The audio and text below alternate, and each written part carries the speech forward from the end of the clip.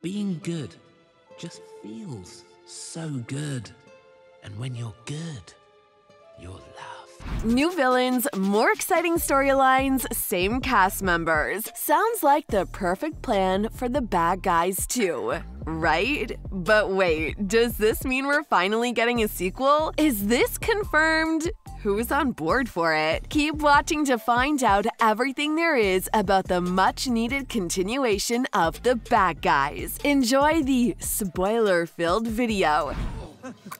It's the bad guys! Arrest them! The most important thing for now is that Bad Guys director is on board for the next adventure. The Bad Guys, released April 22nd, 2022, remains one of the best animated feature films that are actually for both kids and adults. If you haven't seen the film yet, well, what are you waiting for? The Bad Guys has everything you look for in a good animated feature film. It includes humor, fantasy, and of course, fun. This was actually a film we never knew we needed so much. I hope you feel the same way because it looks like we're finally going to see a sequel to this masterpiece. Although nothing's been officially confirmed yet, the director of the film seems to be particularly interested in the idea of a follow-up or a continuation of some kind. Any kind. Maybe we'll be given a prequel?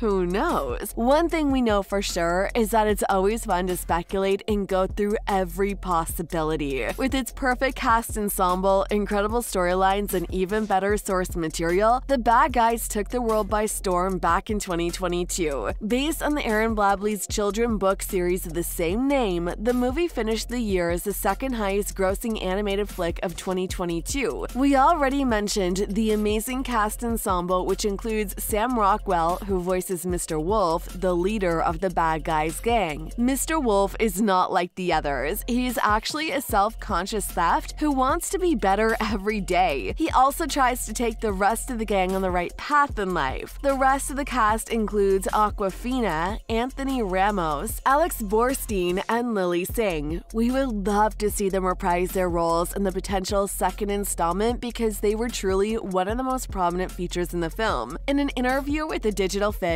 the director Pierre said he would do a sequel if fans want to see one. In fact, he already came up with a story about a sequel. While trying to keep potential plot details under wraps, he revealed that he wants to continue the story with the same characters. In his own words, he thinks the audience would love that too. He also said, "You need to smash that like button if you haven't done it already." Okay, seriously, the Bad Guys did a great job at gathering all generations together to enjoy a simple yet amazing flick that truly deserves to be given a continuation of some kind. But what if we get a TV show instead? Mixed opinions followed when rumors suggested that a TV show following the same plot was already in development. We'll talk about this a little later on in the video. In the first installment, viewers followed Mr. Wolf, a criminal mind who has loyal theft criminal friends, and together they do rip-offs: Mr. Snake, Mr. Shark, Mr. Piranha, and Ms. Tarantula. This is until a big twist occurs and the thieves are caught, which is when the characters realize maybe they're too good for this kind of job. A lot of people started linking the film to Quentin Tarantino's Inglourious Basterds, and they had every right to do this. Stole the golden dolphin!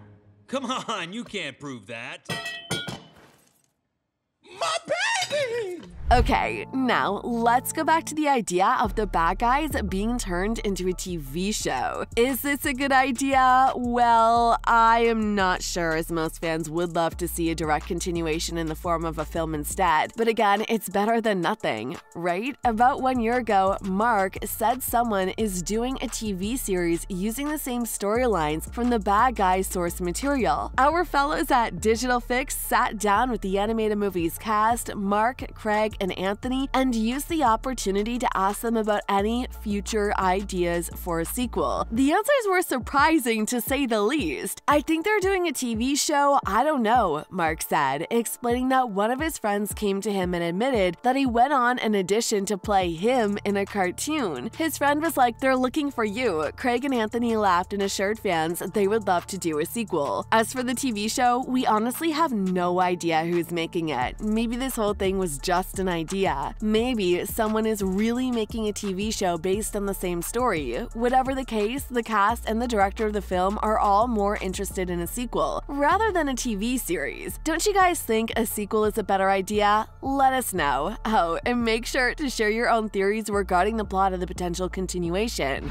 Gutless? I'm gutless? Oh, I'm sorry. Have we met? I'm the villain of every story. Guilty until proven innocent, even if by some miracle we did change. Now let's jump into the surprising plot details, shall we? The sequel, The Bad Guys, can go in any direction. Literally, it can go anywhere, and it would still be good. The story could easily continue with Mr. Wolf and his thieves fellas, but this time we can see them as heroes rather than thieves. As mentioned before, the first film has so many wild plot twists, a trend that could easily continue in the second film, as it proved to be successful already. Mr. Wolf and his crew of thieves are just a group of misunderstood criminals, and they really tried to be better. By the end of the first film, they won by stopping Marmalade's wicked plan to frame them and steal millions of dollars of charity money in Los Angeles. The governor, Diane Foxington, played a key role in their redemption, and we expect to see her again in a potential follow-up. The most popular theory about the plot for the next film is the one suggesting that the Team Wolf will now appear as heroes. This way, the once bad guys can do good deeds and help solve what cops can't. It feels good. Real good. Diane,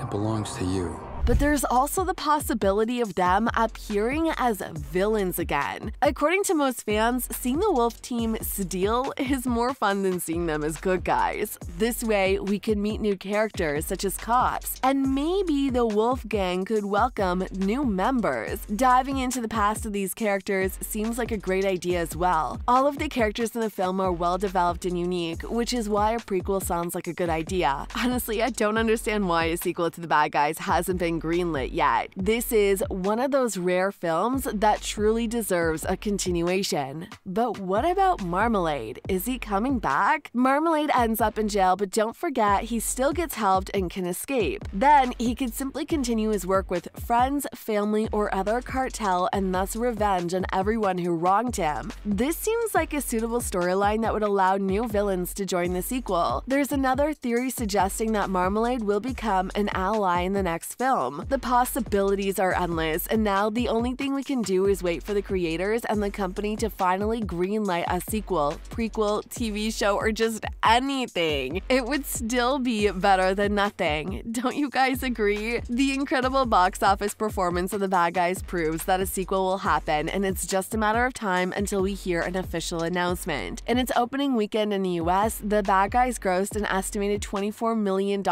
defeating The Northman $12 million and The Unbearable Weight of Massive Talent $7.2 million, Sonic the Hedgehog 2 $15.2 million, and Fantastic Beasts: The Secret of Dumbledore $14 million. If this isn't enough, I don't know what is. Do you think The Bad Guys deserves to go beyond its first installment? Let us know in the comments. Make sure you like our video and subscribe to our channel so you'll never miss any of our videos in the future. Hey guys, ready to get to work? Hey, whoa.